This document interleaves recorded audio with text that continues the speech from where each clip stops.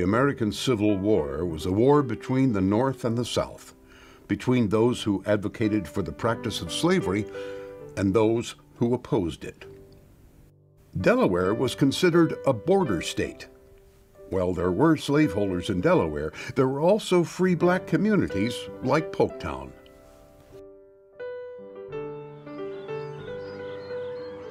Polktown families lived in their own homes, farmed their own land, and worshiped in their own church. Polktown is a remarkable cultural and social institution.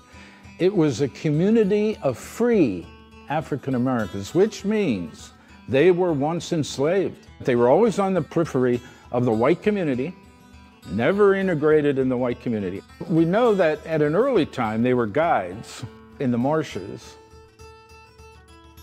In the census records, the soldiers that I researched were listed as laborers or farmers. They were active in their trade. They didn't travel much outside of the town. That was rare.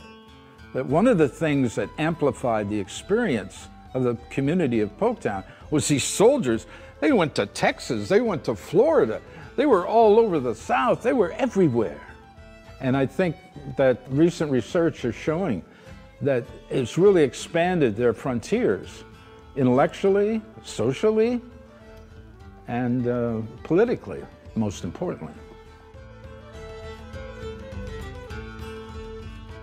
Sometimes history can be hiding in plain sight. This is what happened a while back when a group of kids went exploring in a marsh just outside of Delaware City. The marsh happened to be on the other side of a branch canal, not too far from Polktown. Hidden in the thick growth of reeds were some strange-looking rocks, clues that would lead to an important discovery. For the rocks, as it turned out, were actually the headstones of the graves of African American soldiers, United States colored troops, as they were called, who enlisted and fought for the Union Army in the American Civil War. Today, this landscape has been fully refurbished by the Friends of the African Union Church Cemetery, a determined group of church members and interested neighbors that came together to restore and preserve this sacred spot. After tireless research, historian David Orr has uncovered much of the military history of the soldiers buried there. Well, this is James Elbert stone, and James Elbert stone gives us his military record, because all we need is his name and his unit, and in the National Archives where the military records are kept is his entire military record. Veteran storyteller and historic interpreter Willis Phelps has created a living history piece of this project. When this grave was found outside of Delaware City, and they let Dr. Dave Orr know about it, Dr. Orr got in touch with me, and we went out and we checked, and we found James Elbert. That was the first, they found that tombstone. Just as clear, you could see the writing on it. It was in fairly good shape. And he looked and he said, let's check. And we checked around and we found 4 more headstones, some not as legible, but they were Civil War soldiers, colored troops. And when Dr. Orr did his research and told me about Private Elbert, it was like, my God, he said, we got to tell this story. I played cowboys, I played revolutionary soldiers, but here was a Civil War soldier I could identify with up real close. And as I read his story and the story of the other 4, it was like, this is something and just talking about it to folks turned into an interpretation. They were getting it when I talked about it, but it was like something was missing. So we added a little bit of personality to it, if you will.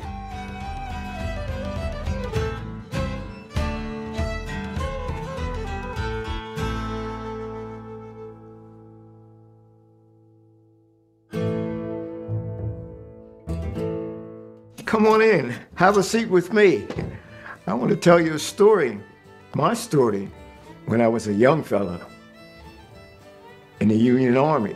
Private James Elbert, C Company, from Delaware. I'm a Delaware boy.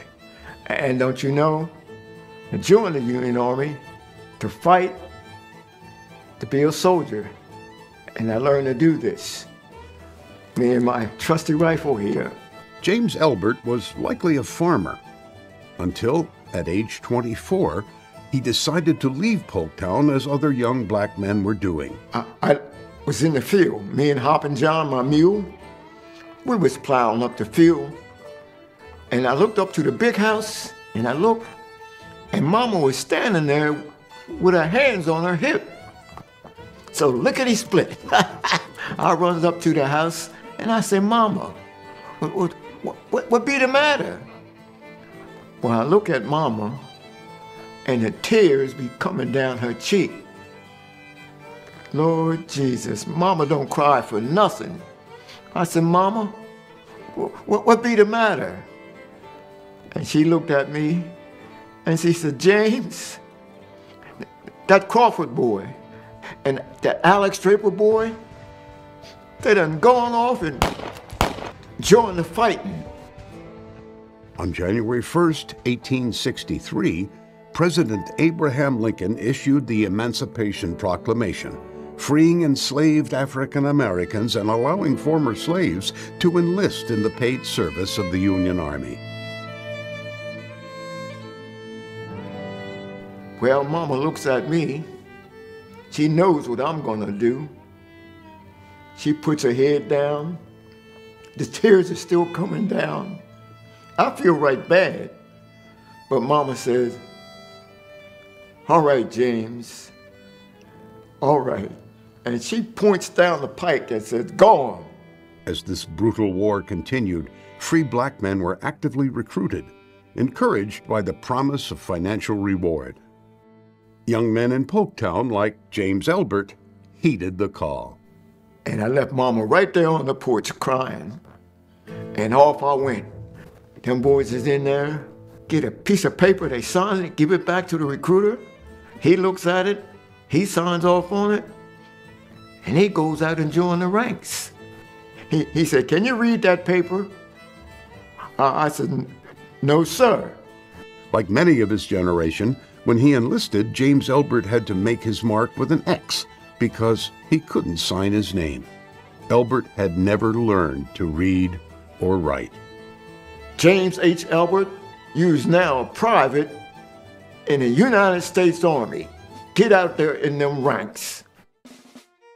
And he joined up, went to North Philadelphia, where the 6 United States colored troops were being trained at Lucretia Mott's estate.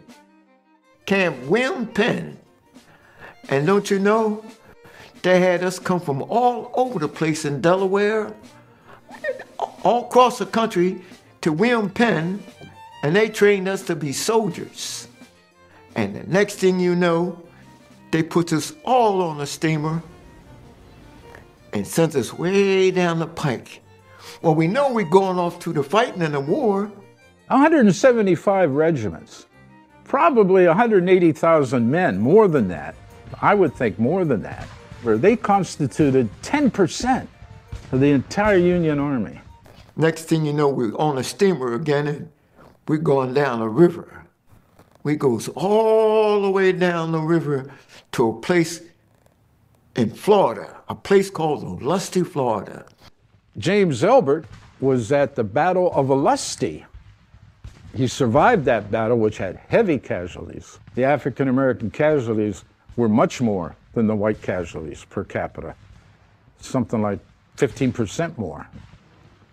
Then he was taken back to Petersburg, where the siege was going on of the Confederate capital, and he was involved in another desperate encounter, Battle of Darbytown Road, and there he was wounded. The fighting is heavy, and it's damp and wet, and we back and forth in the shooting, back and forth in the shooting, fighting. And the next thing you know, boom, I get wounded. And the darkness is coming over me.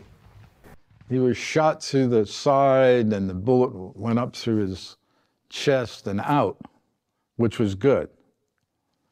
And he was bothered by that all the rest of the war and probably the rest of his life. The United States colored troops fought bravely in the brutal battles that continued until the war finally ended in May of 1865.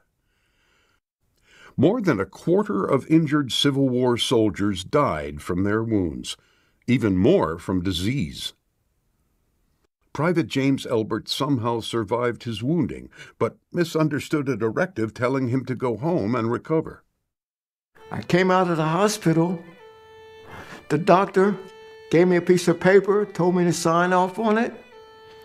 He should have read it to me because what the paper said was to go home, Private Elbert, and get well.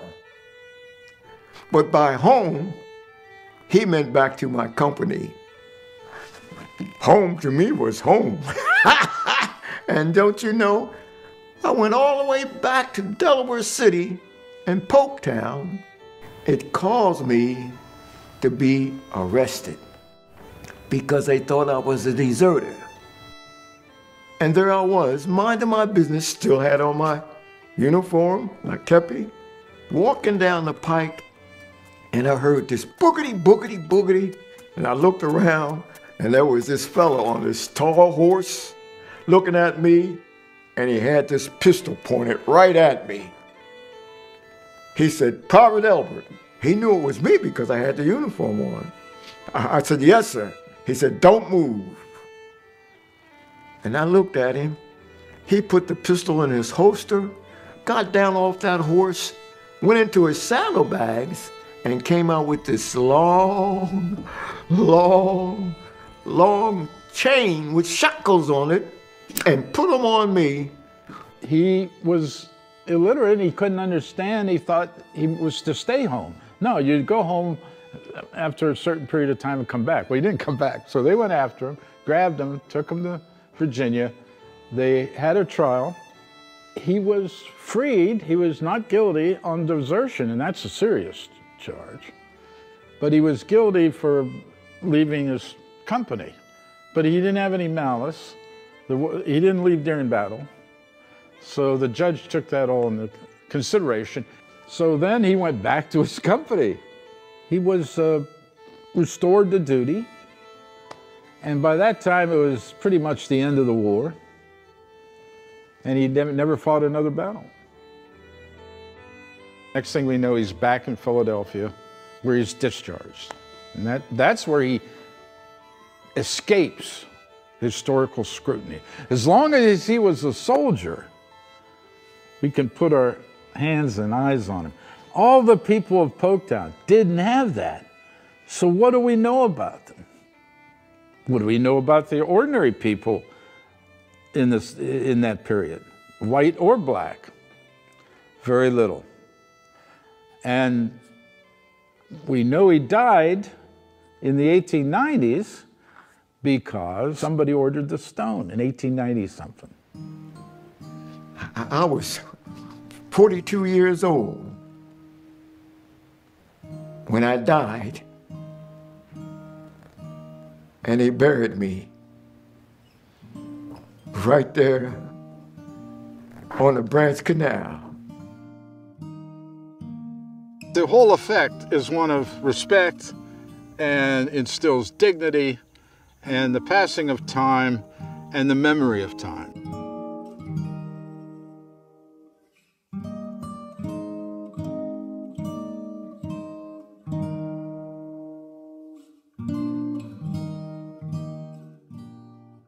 And so the community of Polktown, the people of Polktown, will be remembered by this through every visitor's experience here at the cemetery. Storyteller Willis Phelps remains dedicated to sharing the story of Private James Elbert. Saving the history for future generations.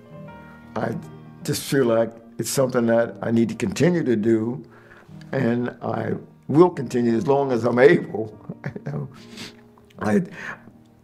It's a beautiful piece of thing for me. It makes me, sometimes I can just go to sleep and feel good.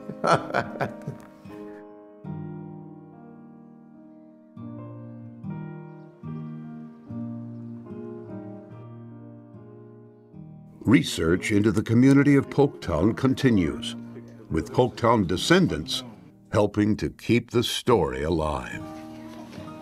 Now, see, I never knew the bridge when the boards weren't on it. I remember when it was abandoned and we used to run through it all the time. So she lived in one spot and right next to them was the Henrys, right? Mm-hmm.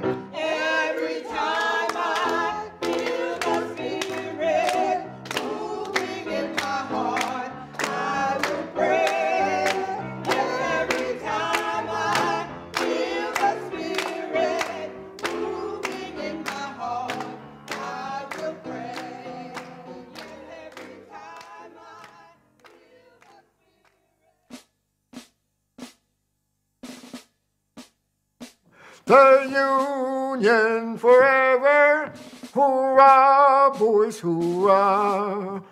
Down with the traitors, up with the stars, and we'll rally once again, boys, we'll rally once again.